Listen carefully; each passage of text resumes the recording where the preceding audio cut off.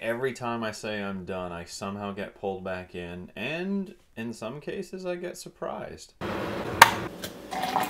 Ooh, that's a hot mug, guy.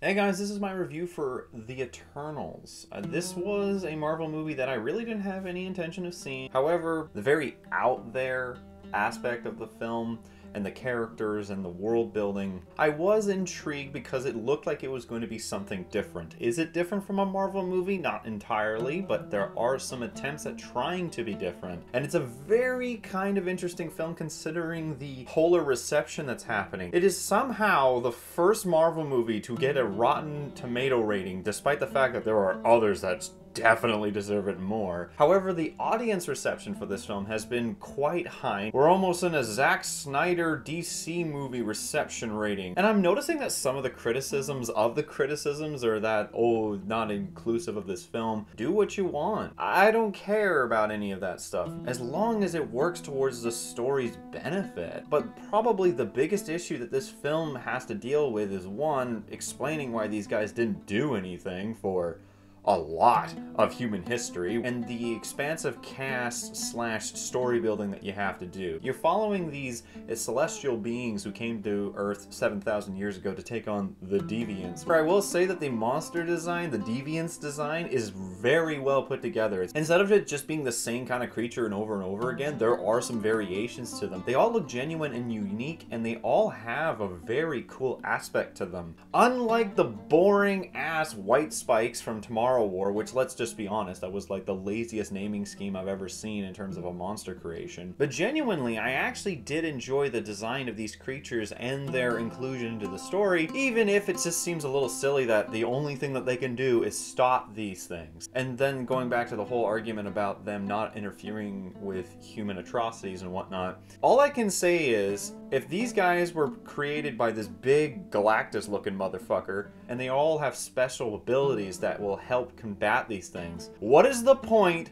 of the guy who can control human minds but can't do anything about it? He can't manipulate the Deviants. So what is his purpose? So I thought that that was really kind of bizarre that they would give this guy such an ability but then be like, you have this ability to do this thing, but I don't want you to do it. The reason as to why they aren't interfering and the kind of the end goal of said thing doesn't really make sense when you think about it either. Again, there is a lot that they are trying to shove into this film, and there are some parts of the film where you do feel the pacing. The pacing really drags in the middle. Like, it is very dull for a good portion of the middle and some of the opening, but it does kind of go into this visual spectacle that is the ending, and I do enjoy a few of the characters. Now, while you don't really get to know all of them as much as you would like, considering the size of this cast and the kind of standard Marvel runtime, they actually do a pretty decent job. For one film that I definitely wanted to compare it to was The Hobbit. Now, I knew going in that there was no way that even with 3 movies I would be able to distinguish all 12 of the dwarves. I was talking about it last night. I could remember 9 of them, and I only could remember them by physical appearance, let alone names. So the fact that I am able to distinguish each character in this group, I actually quite enjoyed. I thought that the development and the acting by all of them was pretty darn decent, except for, oddly enough, Richard Madden for a few lines. There's some that I'm like, what?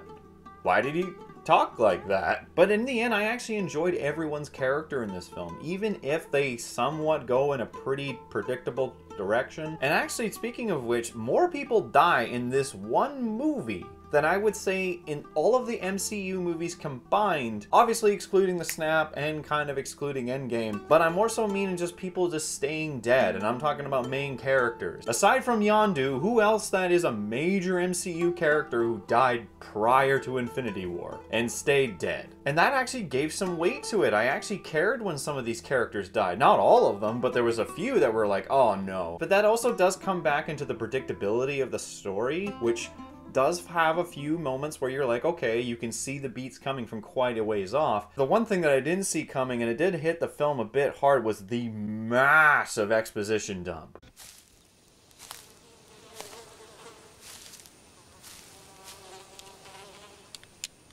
That is one big pile. Exposition dump. A massive amount of it happens at the end of the first third of the film. And afterwards, I think they're trying to give you enough time to digest all of that, but then the film itself suffers in the middle. In terms of its creative visuals, I enjoyed it, if only wishing that it was brighter, because holy shit, it was dark. I kept on taking off the 3D glasses sometimes because I needed to see more of what was going on the screen. If you were going to see this movie, I would recommend trying to see it in a theater that doesn't show 3D, because you're going to need to see the fucking screen. In terms of the reception for this film, I feel it's very much in the middle of it. It's not great, but because I went in with such low expectations, I was pleasantly surprised. It has some good characters, no one great. It still has enough of a pull for you to care. Is the humor in some of the parts a little bit standard with that of Marvel movies? Yeah. Everyone in the theater laughed at the IKEA jokes. Can we stop having jokes like these? Frickin' plebs. Overall, I would say Eternals tried its best to be something kind of different.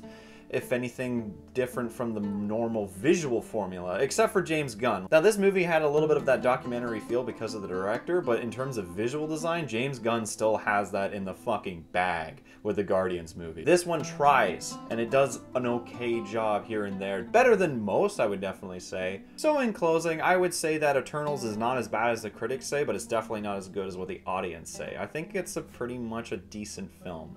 It's not the worst Marvel movie. By God, I would watch this over Thor 2. I would watch this over any of the Ant-Man movies. It's actually one that I would almost want to watch again, maybe. And also, I would say the first post-credit sequence is like, well, whatever. It's the one that's afterwards that actually got me to go, oh! They found one way to put me back in. Damn it. In the end, I am going to give Eternals a 4 out of 7. It is a okay movie. That's it. It's okay. I don't think it's super bad. I don't think it's super good. I think it's just quite in the middle. Could they have spent more time on the characters? Sure. Could they have had a little bit more of a centralized focus on one character? Sure, but for a film that has so many characters, so much exposition, so much reasoning to try and explain for all the previous events of what has happened, for a movie that jumps right in and based off of a source material that is quite out there, when Jack Kirby wrote it, it was really out there and wasn't really as popular as most would say. In the end, guys, I hope you enjoyed the review. If you did, leave a like, and if you're interested in more, subscribe. Otherwise, see you guys next time.